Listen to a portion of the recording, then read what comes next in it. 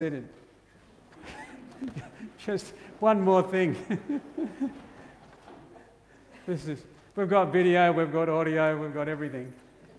Well, let's pray. Our Father, thank you for Jesus. And as we read the scripture today, we pray that Holy Spirit would help us to see the spotlight is always on Jesus. It's always on Jesus. And may we see Jesus actually is calling us to him, to come into his light. But to come into his light, we've got to let go of some things. Please help us today in Jesus' name. Amen. Amen. So we've been working through Luke. And as we worked through Luke, we found people on the margins. People like sick people, lepers, Samaritans, sinners, Gentiles, women. They all experienced the power of God. Because in the upside-down nature of God's kingdom, that's how things are. And in today's story, we have a wealthy man who approaches Jesus. And we need to understand, in the religious world of Jesus' day, wealth was taken as a sign of God's favour. But this story ends with a tragedy, and even Jesus became sad. That's quite something. Now, most of us probably think we're not like this wealthy man. Well, let's see. We need to pay careful attention to the story. It's likely this chap had been in the crowd and heard Jesus say, just before this story, "Truly I say to you, whoever does not receive the kingdom of God like a child shall not enter it." Now, he's at the top of a social ladder, so this has caused him to think, well, how do I get to heaven? So, as a ruler, he asked Jesus, "Good teacher, what must I do to inherit eternal life?" And Jesus said to him, "Why do you call me good? No one is good except God alone." Now, this term ruler, in Luke at least, is always used of religious rulers. And some of the religious rulers of the day, particularly the group called the Sadducees, were wealthy, land-owning aristocrats, people occupying a position of very high status in the society. Well, you know, some pastors, present company excluded, of course, some pastors are really happy when a doctor or a business person or such comes to the church. So most itinerant rabbis of the day would have been really thrilled to be approached by a member of the elite. But Jesus was one of a kind. Good teacher is a title of respect, which on the surface suggests this man wants to be a disciple of Jesus, because the word for disciple actually means learner. It seems like he wants to be an apprentice of Jesus. But you know, since I've got a couple of titles and been called many other things, but you'd be surprised what people have said to me. But using titles is usually a status game. So he said, "Good teacher" to Jesus, and he expects Jesus to return the favour. But by the end of the story, he will dishonour Jesus because he'll treat Jesus' teaching as rubbish. Every time we compromise on what we know God says in Scripture, we do the same. Every time we compromise on what we know God says in Scripture, we treat Jesus' teaching as rubbish. When the Lord points out that only God is good, he's raising the bar on what true spirituality really means. And he's actually preparing the man for the crushing truth of what is to come. Though this story will end poorly for the ruler, we must be fair to his spirituality. The question, "What must I do to inherit eternal life?" doesn't mean, "What must I do to merit eternal life?" In fact, earlier in Luke, where Jesus explains the two great commandments, to love the Lord your God with all your heart and love your neighbour as yourself, he ends that teaching with saying, Do this and you will live. Jesus now provides the ruler with a list of things to do, a list drawn from the second part of the Ten Commandments, and all these rules have to do with how we treat other people, because the God bit is left to later. Do not commit adultery, do not murder, do not steal. Have you ever stolen anything? I never forget stealing from my parents, but okay. Here we go. Do not bear false witness. I mean, everybody is less than fully truthful. Honour your father and mother. No one keeps that one, surely. And he said, all of these I have kept from my youth. So this guy is feeling pretty confident about where he's at with God. And Jesus is not interested in making him feel bad by deflating his positivity. So Jesus doesn't say, for example, as he says in another place, in the Sermon on the Mount, actually you've committed adultery because you've looked at women lustfully in your heart. He doesn't say that. Because these sorts of transgressions, which are everywhere, are quite secondary. The Lord is interested in speaking to the deepest parts of the human heart, which is what he's going to do. So Jesus continues, one thing you still lack. Sell all that you have and distribute to the poor, and you will have treasure in heaven, and come. Follow me. Well, this word from the Lord pierced to the true love of this man's life. For Scripture says, you have to listen to what the Bible says because you might think you know what it says. It says the love, it doesn't say money, the love of money is the root of every kind of evil. Now notice, there's no easier route with Jesus. He doesn't say, you can keep some cash in reserve. He doesn't say, just tithe to my ministry and follow me. No. Jesus had already taught, you cannot serve God and you can't. And he'd already taught, sell your possessions, give to the needy, provide yourself with money bags that do not grow old, with a treasure in the heavens that does not fail. For where your treasure is, there will your heart be also. When you're gone, you leave everything. You can't take anything with you. This man had been confident that he understood God's ways in Scripture, but he failed completely to understand that God had given him great wealth, which was for the whole family of God, and it was to be released according to the word of the Lord. This encounter with Jesus was his God-appointed opportunity to enter into eternal life.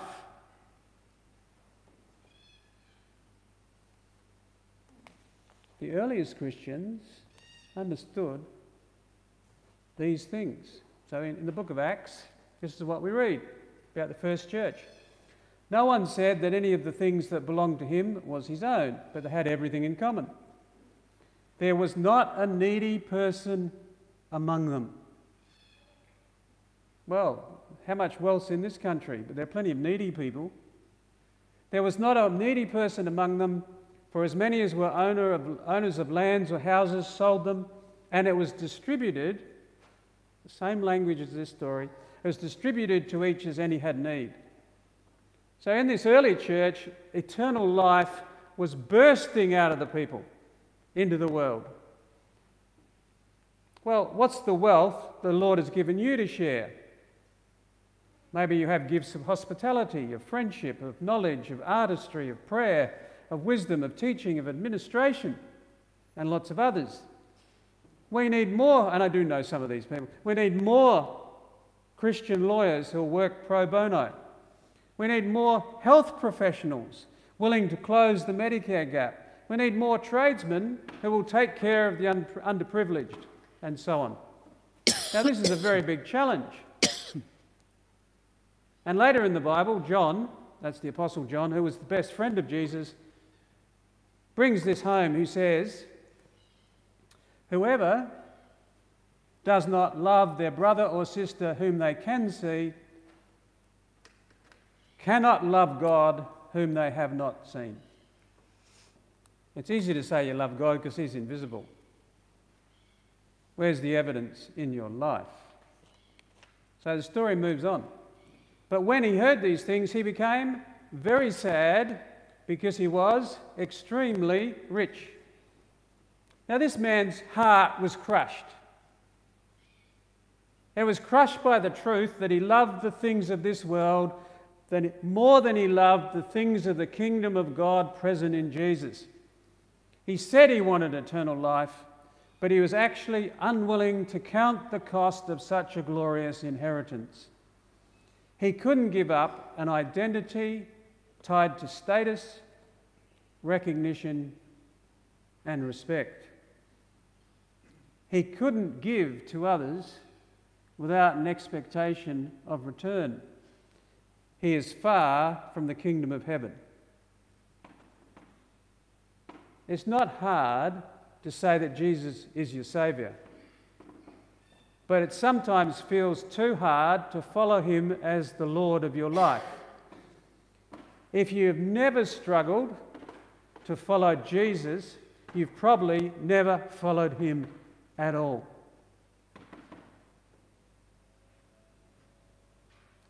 Jesus, seeing that he had become sad, said, "How difficult it is for those who have wealth to enter the kingdom of God. For it is easier for a camel to go through the eye of a needle than for a rich person to enter the kingdom of God." Can a camel go through the eye of a needle? No, and that's the whole point. It's impossible for a camel to be threaded through a needle. So naturally speaking, it's not to be expected that rich people will take on the humble status of the poor, the sick, little children and others who really follow Jesus and enter into the kingdom of God. Now the crowd are going to have something to say. Those who heard this said, "Then who can be saved?" And Jesus said, "What is impossible with man is possible with God."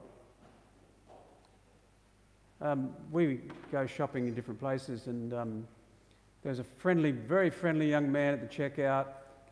He just wants to be advanced in his work, but there's a very friendly young man at the checkout, and I was saying this and that to him, and he was telling me about his schemes to get wealthy and to be able to enjoy his wealth before he got old. Now, what's got hold of this man's heart is the same thing which had hold of the hearts of the crowd. Everybody wants to be prosperous. And in wanting to be prosperous, they show their lives are ruled not by God, but by mammon. So they are astonished. Can anyone be saved? This is very realistic. Now, thankfully, what is naturally impossible, God can do. Even greedy people. Have we got any greedy people here? Have we got any covetous people here? Oh, too many stories about people talking about someone else's car or someone else's house or someone else's whatever. Yeah. Have we got any? I didn't hear that. I said I'm definitely covetous. Have we got any selfish people? Yeah. Yeah, only God can save you. You cannot be saved. Only Jesus can save you. Only Jesus can break these powers. And Peter's always got to have something to say. And Peter said, "See, we have left our homes and followed you." And Jesus said, "Truly I say to you, there is no one who has left house or wife or brothers or parents or children for the sake of the kingdom of God, who will not receive many times more in this age and in the age to come, eternal life. Praise the Lord. Now, because Peter and the other disciples had done just what Jesus said the ruler needed to do. They had left their occupations, they had left their homes, and they had left their securities. And that was a sign that they were seeking the kingdom of God more than anything. They were saved people. In God's kingdom, Jesus says, there's a new family, a new set of values about life's priorities. A few weeks ago, someone rang me up and asked if we could provide a couple of meals for a mutual friend who's been recovering from a major operation. Well, by the time I got there, she said, I don't know if I've got room here in my fridge. I've just had to ring up such and such and tell them, stop getting people to bring food. That's a new family. It's the family of God. Right. We're at the conclusion. It's natural to want to be prosperous. But we're talking about the supernatural. At the very beginning of this gospel, Luke's gospel, Mary said prophetically, before Jesus was born, He has filled the hungry with good things, and the rich He has sent away empty. Well, look at this story. Empty of what? Empty of eternal things, empty of the treasures of heaven. The rich young man left empty of the things of God. Not so much because he was choked by wealth, but more because he didn't believe Jesus personally had the words of eternal life. He left empty because the reality of his riches was more real to him than the words of Jesus and the promise of eternal life. That's the real issue. What's more real, the things of this world or the words of Jesus? If Jesus is really the Lord of our lives, we won't hoard the things of this world, because compared to the glories of knowing eternal life in Christ, we know they're all perishable junk. Well, ask yourself this question. What do you speak about most passionately? What do you think about most committedly? If it's something or someone other than Jesus, that's where your wealth is. That's where your treasure is. That's where your heart is. And that's why the power of God's kingdom will not be real in your life.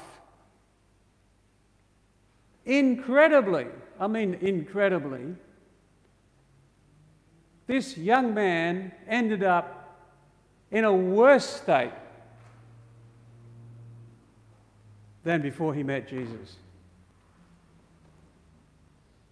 Do not be like this rich fool. If you want certainty about salvation now and assurance that when you die you'll go to heaven, let go of whatever you're holding on to in your deepest heart and follow Jesus. Now, God sometimes gives people prophetic words which only become recognised as prophetic in hindsight. Sometime before he was martyred, Jim Elliot said, he or she, "He is no fool who gives what he cannot keep to gain what he cannot lose." I'll say that again. He or she is no fool who gives, which is to give to God, right, what he cannot keep to gain what he cannot lose. You can't keep the things of this world, but the things of Christ you can never lose. So, today, what is it you have to hand over to the Lordship of Christ that you might enter, or more powerfully enter, the kingdom of God? Let us pray.